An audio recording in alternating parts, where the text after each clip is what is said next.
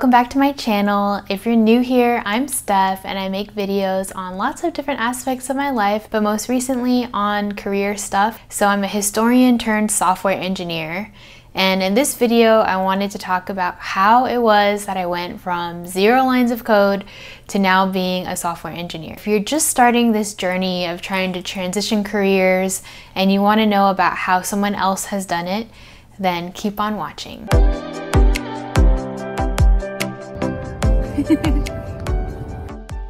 For this video, I thought a lot about how it was that I was able to succeed in my goal of transitioning from academia to software engineer in such a short amount of time. And if I were to think about the main reasons for how I was successful, then these 5 reasons would be it. So without further ado, let's get into the video. Number 1, I think it's super important to recognize that I already have a college degree, and I have nothing against those who are trying to get a job as a software engineer without going to college. I totally respect that, but I do think it's important to know that a lot of companies still really care about traditional academia. And I know that's not the case for every company out there and that it's totally possible for you to still get a job. But I think in my personal opinion and from talking to people and what I've observed, it can be really challenging if you don't have a BA degree. I mean, in any field. Mine is in history, so it's not related at all. I don't have engineering, math, computer science background, but just having the degree, I think, is what helped me to land a job. The second reason for how I think I was able to do this is doing the boot camp.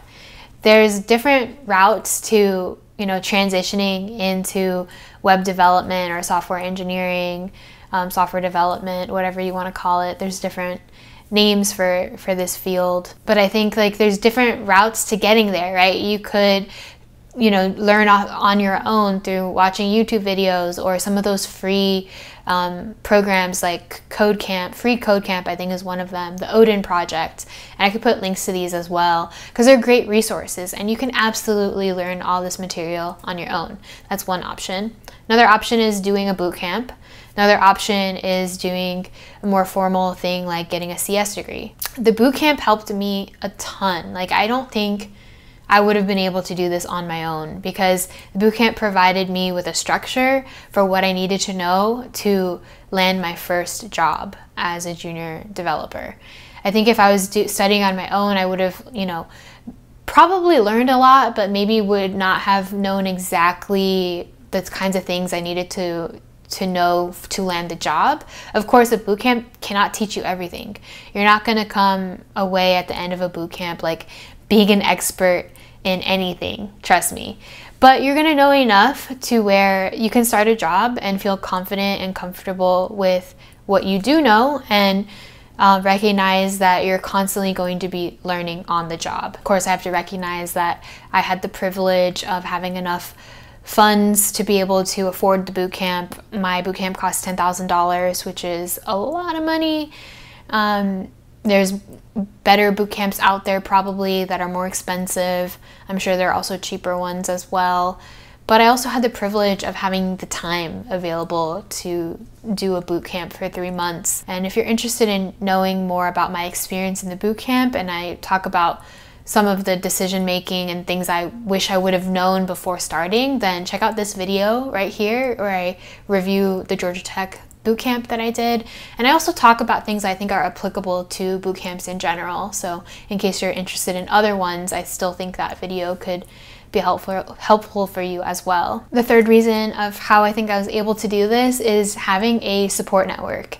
You're going to need friends that understand that while you're in this transition, it's stressful. You're not going to be able to hang out as much because you're going to be busy studying, preparing for interviews, doing all the stuff that you need to in this really difficult time. Be prepared for that and make sure that you have a support network. I think just having friends and family that understand what you're trying to do is super helpful. Get a therapist if you think you need one. I think everybody needs a therapist. It can be really helpful just for having someone to talk to about the transition that you're doing, making sure that you're staying sane and taking care of your mental health through it all as well. But in addition to like having the mental emotional support, I think for me personally, what helped me a lot was having the support of my husband, who knows how to code. That was huge for me, especially in the beginning. So he's not necessarily a web developer, or like he doesn't work in the same field as I do now. But so he's an academic, he's an industrial engineer, and he knows Python. So he codes for his research, and so he uses programming for like a really particular purpose, knows nothing about building websites, but still him having like that programming like knowledge. When I was first learning, for example, I was really confused about for loops in the beginning. Like, it's like a really basic concept now to me, but like in the beginning it was like, I don't understand, this is so confusing. And it's one of those things in a boot camp, like if you don't understand something in the beginning, you're gonna get so lost throughout, because everything is gonna build off of these concepts.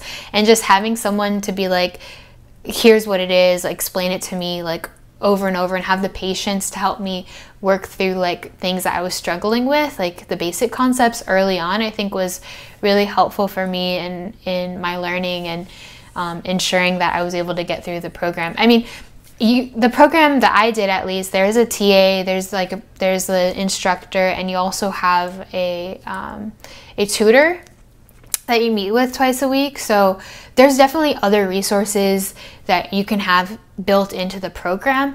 But I think for me, it was like I needed that extra help, probably because I came in with zero knowledge and background in it. So yeah, it's just one of those advantages that I definitely have to recognize when thinking about retrospectively, how did I do this? The fourth thing that I think really helped me get to where I am now is preparation for the job market. I prepared intensely for the job market, and I think that's what you really need to do if you want to have multiple job offers, right? If you just want to take the first job that's going to get you like average pay, that's one thing. But if you want to get a good job and you want to do your best, like, you have to prepare intensely when you're going to be getting ready to apply for these jobs. You need to make sure that you know your stuff. You need to make sure that your materials are on point. Make sure that your LinkedIn looks good, your website, functions, all the links work. You provide examples of everything, of all your projects. You talk about what you did, what you learned from it.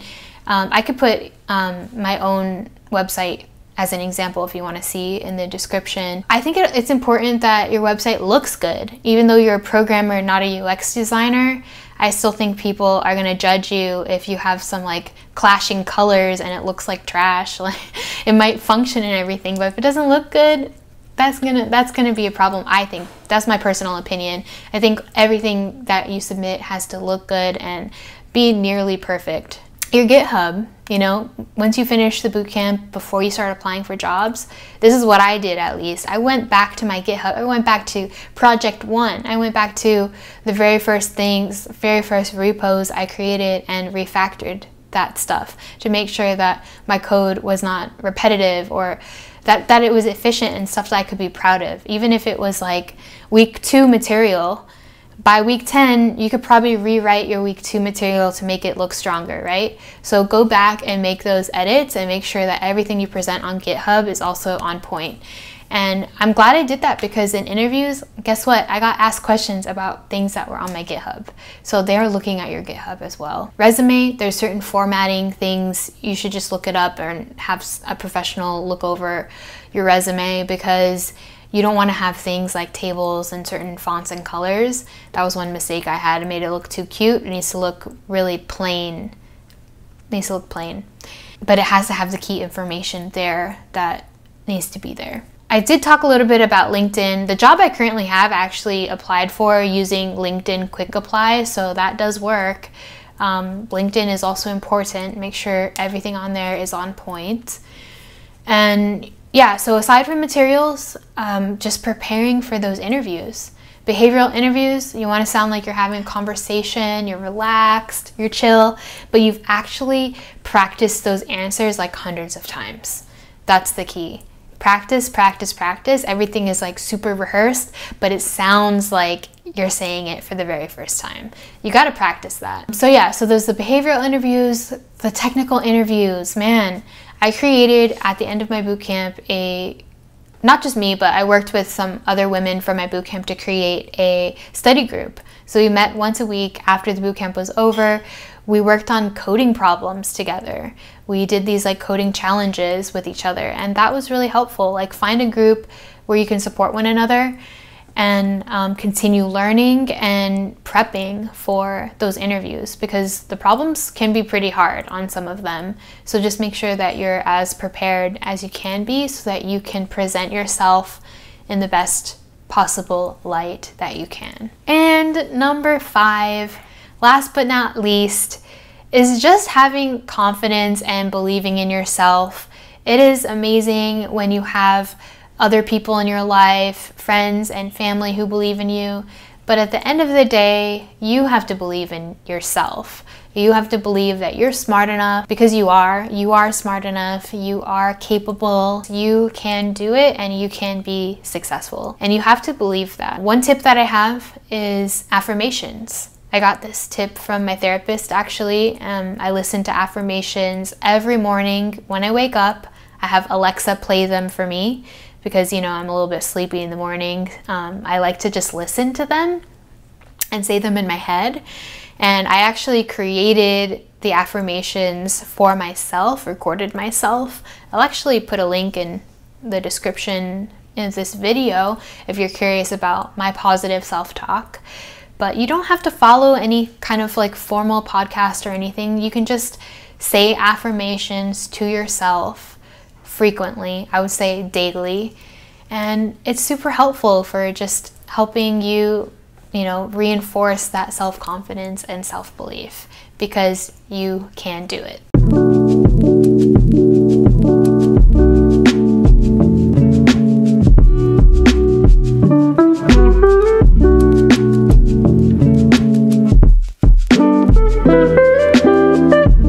Alright everyone, those are my main kind of reflections on how I got to where I am right now. Hope this video was helpful for you.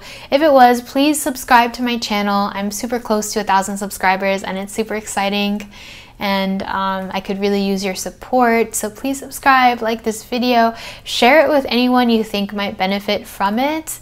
Anyone who you think might be going through this transition as well. All right, well, thanks so much for watching, and I'll see you in the next video. Bye.